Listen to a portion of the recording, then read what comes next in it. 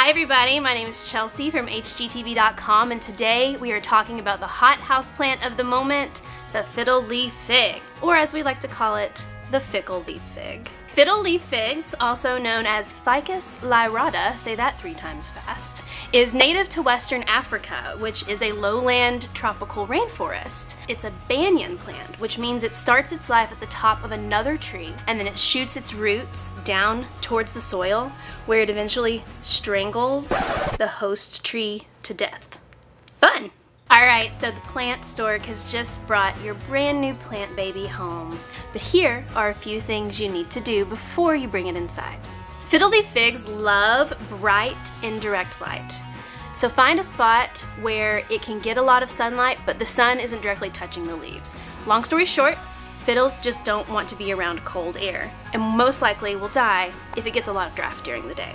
So make sure you find it a spot that is not near an exterior door, near a drafty window, or, most commonly forgotten, near an air vent. Once a fiddle finds its happy spot, it gets very disgruntled if you move it. And so to ensure that your fiddle has the longest, happiest life, just leave it be. Once a week when you water your plant, turn the pot a quarter so that each side of the plant receives equal sunlight and it won't start to lean towards the light source.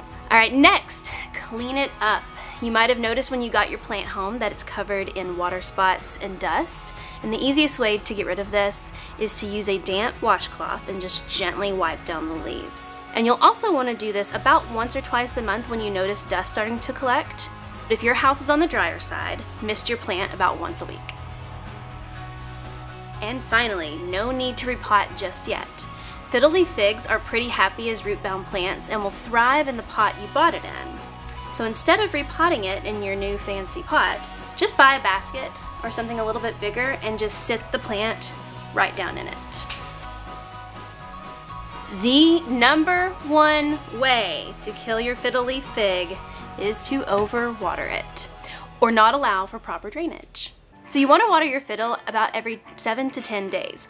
They are native to a rainforest, which means that they're used to getting a deluge of water with dry spells in between. So the easiest way to recreate this at home is to either take the plant outside or to the bathtub, completely saturate the soil, and then let it drip dry for about an hour or so before you put it back in its spot. So if you're feeling a bit lazy or your plant's too big to move, here's a quick hack. Take a plastic drip tray and place it on the ground below your plant. And then, using a plant stand, place it over the drip tray and then just have your plant live on top of this plant stand. So that way every time you water it, the water will drip into the tray and you won't have to move your plant. Okay, so how do you know it's time to water again? It's easy. Just stick your finger down into the soil about 2 inches, and if it feels wet, don't water it. If it's dry, do. If you don't trust yourself, you can always use a moisture meter. So one thing you might be forgetting to do is feed your plant.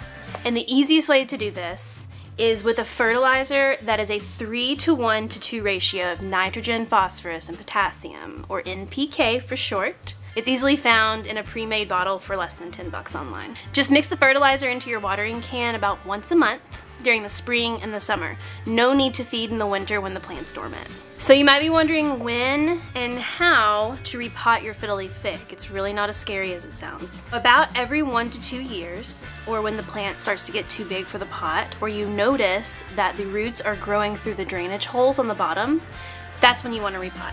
So you want to choose a pot with a drainage hole that's about 2 inches wider than the original pot. Add about 2 to 3 inches of stones to the bottom of the new pot.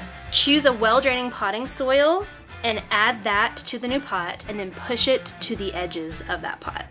Then remove the root ball from the old pot, loosen the roots, and plant it. Then top with more soil. And that's it.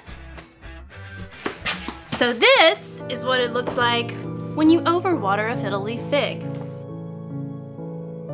The leaves start to develop these Dalmatian-like brown spots, and then they eventually just fall off. So the reason for this is because you aren't allowing enough time in between waterings for the soil to dry out. So what's happening is pathogens are forming in the wet soil and causing root rot. Root rot will not only kill your plant, but if you're not careful, it'll kill every other plant in your house.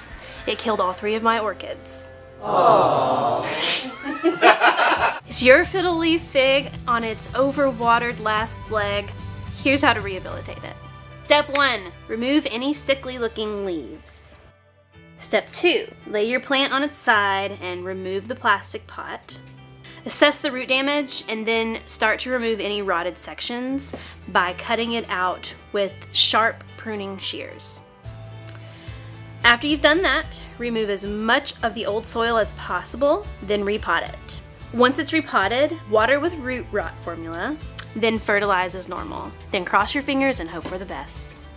One of the most asked questions that we get here at HGTV.com is whether or not a fiddle is safe for your pets or your children. Now, just being around this plant isn't going to harm them, but if your furry or non-furry kid happens to ingest a leaf or two, it might cause them a mild intestinal discomfort. But I would call the vet or the doctor just to be safe. I hope you learned a few tips today to keep your Fiddle-Leaf fig happy, or at least alive. If you have any Fiddle-Leaf hacks, please drop them in the comments below. Shoot us a like and a subscribe, and we'll see you next time. Thanks!